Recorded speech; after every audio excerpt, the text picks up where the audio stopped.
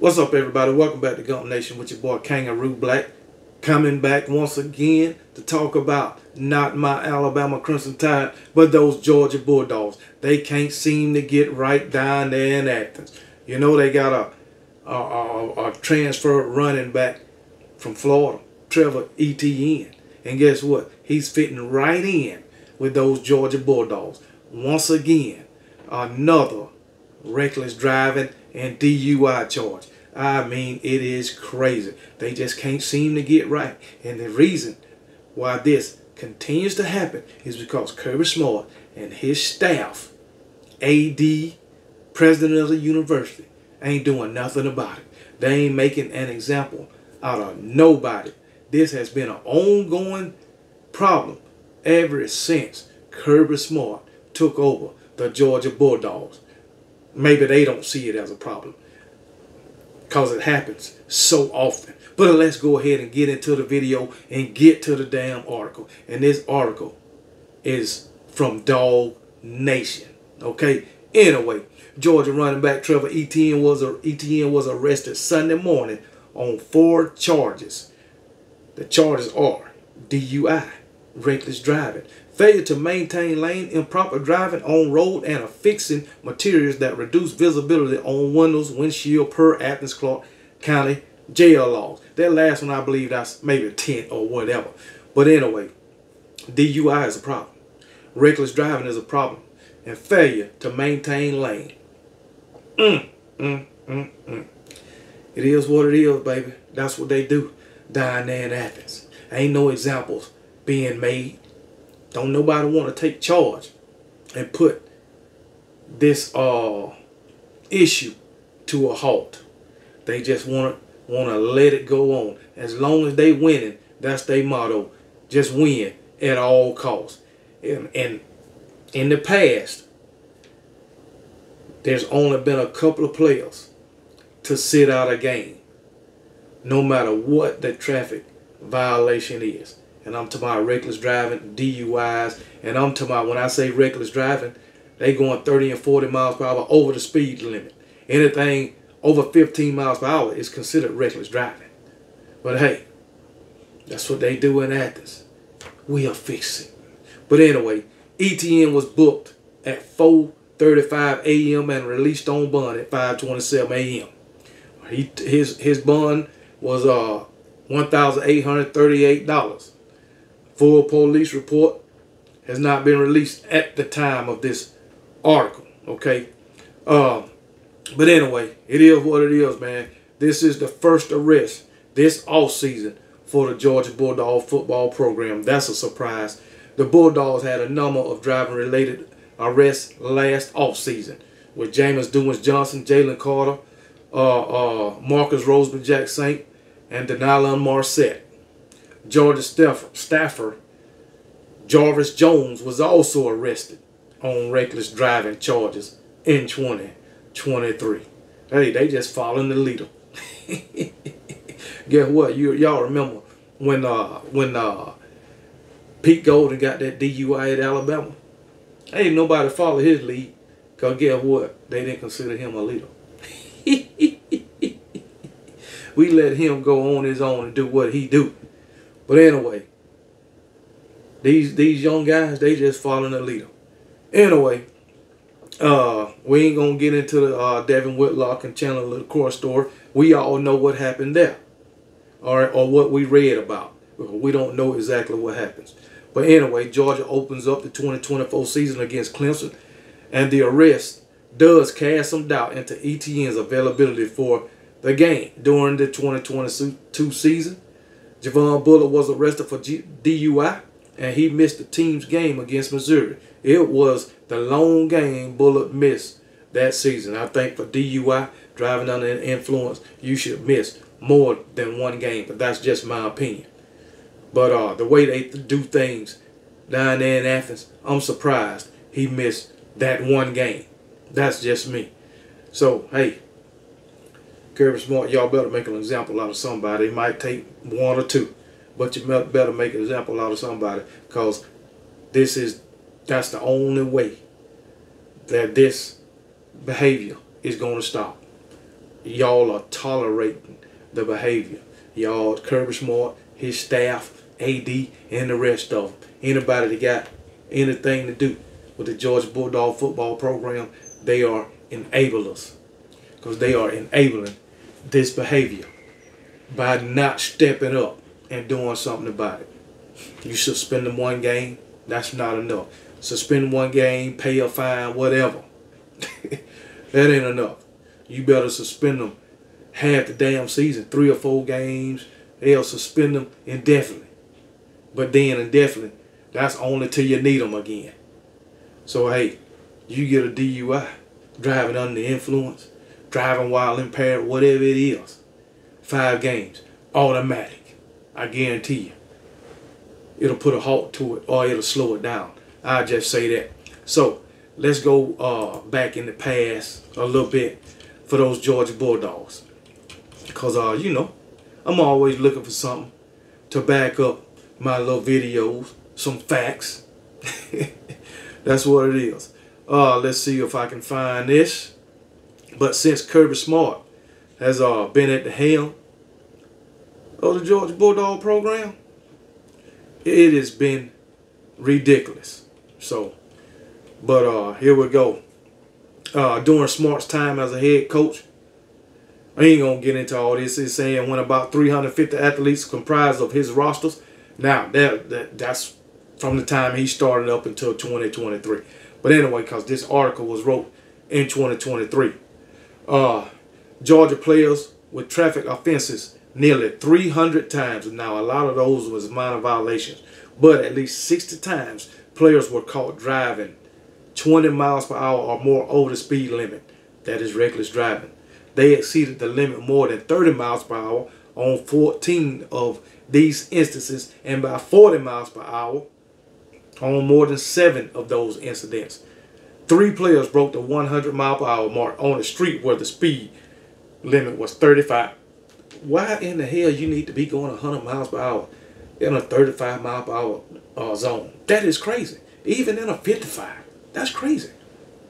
But anyway, and I guarantee you them, and it's 35 miles per hour, so you know they in the city limits. Why? Why? But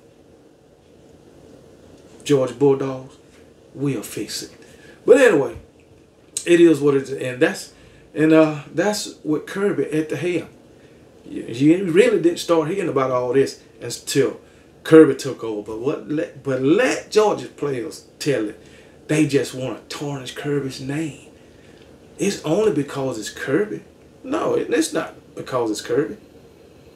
Or it's because he's letting them get away unpunished. But anyway, let's talk about this.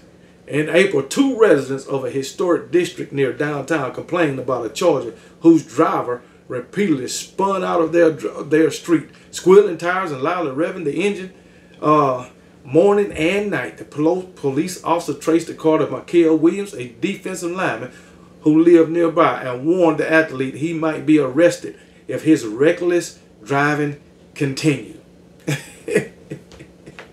But anyway, Kenny McIntosh's Charger kept rolling down the street despite losing a driver's side front wheel after striking an Uber driver. They got her name, ain't going into all that. He told police he was driving 60 miles per hour on a narrow 2-lane road. The speed limit was 40 miles per hour. Again, reckless driving. He wasn't wearing a seatbelt. But anyway, the female, she wound up going to the hospital or whatever. So, anyway, the difference shown to football players may contribute to their recklessness. Traffic tickets, arrests, warnings, and collisions seem to have little effect as deterrents. I'm telling you, traffic tickets ain't gonna do nothing. They get arrested, they post bail right away. So hey, I mean, it's like, and I can guarantee you, they ain't the one. The players are not the one posting their own bail. I can guarantee you they ain't paying these tickets. In my opinion, the school is paying it, or money from the athletic department is used to pay all of these fines. Guaranteed. But anyway, running back Kendall Milton, for example, has been cited at least 5 times since enrolling in 2020. He enrolled at Georgia in 2020. In 2022 alone, the police stopped him 3 times, once for improper driving, once for going 92 miles per hour, and another time for going 84 miles per hour. Both speeding citations were in a 65 mile per hour zone. Once again, reckless driving. 92 and a 65. 84 and a 65. 2 incidents of reckless driving. In 2023, officer ticketed Milton for speeding in a separate accident. They questioned him after a resident of the Athens apartment complex complained about several cars burning rubber in the parking lot early that morning. Then, linebacker Nolan Smith also received 5 speeding-related tickets between 2019 and 2022. While in just 2 years, defensive back Javon Bullock was cited 3 times, once for speed, one for causing a minor crash, and once for driving under the influence. He got suspended for 1 game. Once again, DUI should be an automatic 5-game suspension. That'll curb some of this behavior. Running back James Cook remained on the field despite the 2 serious violations. But anyway, now let's just talk about James Cook. But he remained on the field despite 2 serious violations. The Athens police arrested Cook in December 2019 for having an open container of Hennessy cognac in his car and for driving without a valid license. The officer pulled him over and smelled what he suspected was marijuana, but Cook said he had none in his car because he smoked it all. You damn right, he under the influence of marijuana too. Anyway, school policy calls for at least 1 game suspension for marijuana use. But Kirby Smart kept Cook in the lineup for the season finale game, the Sugar Bowl. Smart said at the time that Cook had passed a drug test administered by Georgia Athletic Department. You damn right. If the athletic department administered the test, you know he gonna pass it. He ain't gonna have nothing in the system, even if he do got something in his system. You gonna believe that? Or you freaking crazy? But anyway, Kirby Smart, we'll fix it. Don't worry about it. Anyway, early one morning, about 7 months after that incident, in July 2020, Cook was driving a borrowed pickup truck near downtown Athens when he plowed into a small parking lot. He struck 5 unoccupied cars, but somehow walked away unhurt. Maybe he fell asleep. I don't know. But what if something was in those cars? Or somebody was in those cars and he hurt them, or possibly took their life? Come on, man. But anyway, when it say early one morning, usually that's like 2, 3, 4 in the morning, possibly leaving the club. But anyway, we'll fix it. That's the motto. We'll fix it and we win at all costs. But anyway, but when police arrived, Cook said the truck's brakes had failed. Video from the surveillance camera told a different story.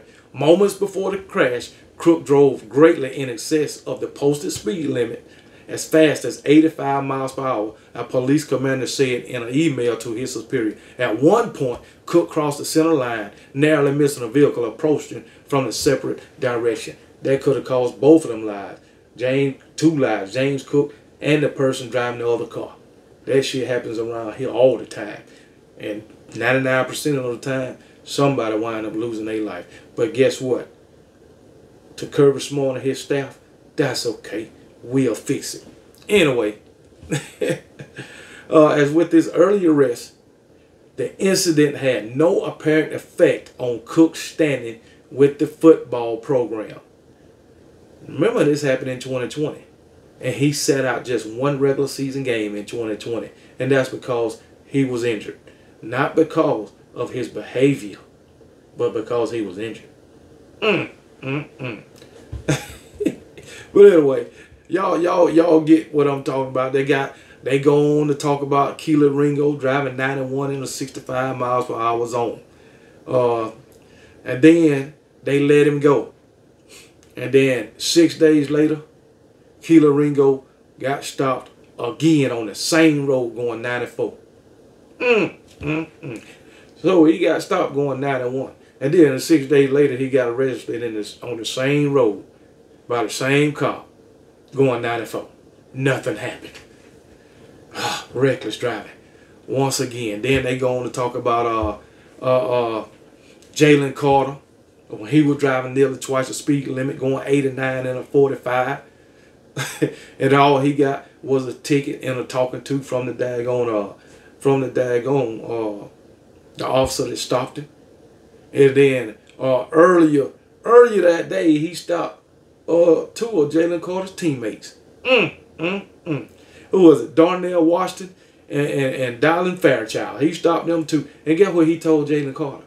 To talk to his teammates. Out of all people, you want Jalen Carter to talk to somebody? That's the wrong one. Anyway, especially when you done stopped him. Oh my God, I done stopped two of your teammates, now I'm stopping you and I'm telling you to talk to them. You doing the same thing they doing. That is crazy. But anyway, Georgia, they got a babysitter. They got somebody to cover all this up. He worked with law enforcement. Well, he's on the Georgia staff, but he worked closely with the law enforcement and the courts. Okay, and he makes sure this stuff gets swept under the rug the best he can. And he goes by the name of Brian Gant. If he's still there, because this article was written in 2023 I'm reading off of. But I'm telling you, Brian Gant doing a damn good job. Because he getting these guys out of everything with little to no punishment from the court system.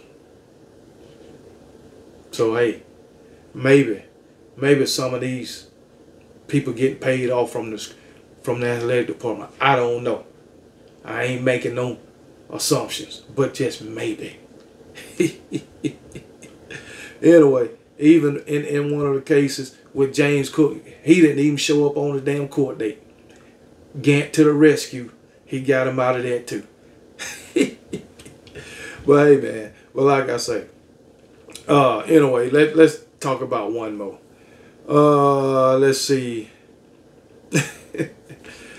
Jalen Carter, James Dubin Johnson, and Jackson Meeks had passed due infractions.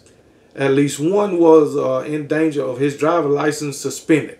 Gant made arrangements to deliver cash to the clerk's office and pay off the fines. None of the players lost their license and their cases were closed without having to appear in court. Just another one, man. I tell you, don't worry about it. We got it. We gonna fix it. We gonna fix it. Oh my goodness, man. Dylan Marcette, another wide receiver, was driving his Dodge Charger at 3:30 a.m. May 8th when he rear-ended another car. And an officer reported that he smelled marijuana in Marcette's car and noticed his bloodshot eyes. The officer arrested Marcette on charges of driving under the influence of drugs, following too closely, and driving too fast for conditions. Weeks earlier, another police officer stopped Marcette for driving 81 in a 45-mile-per-hour zone. Like Carter, the previous September, Marcette got a lecture with a ticket. Man, this is a long article. But anyway, I ain't going to go through all of it. But I done went through most of it. But anyway, like I say, until Kirby Smart making an example out of somebody, this is going to keep happening. Kirby Smart, well, first of all, these officers in the court system need to hold these players accountable just like they would hold any other citizen accountable. And then it should go to Kirby Smart, and he should hold them accountable. Let their other teammates say that we ain't finna continue to play this shit, and we're gonna make an example out of him or whoever it is. So that'll deter the next person from doing the same thing. Shit like that work. Kirby Smart, you ought to try it. But anyway, ultimately, Kirby Smart, he's the face of the program. He's the head coach, and everything falls back on him. And you're damn right. I'm blaming Kirby Smart. Nobody else. Roll damn Tide.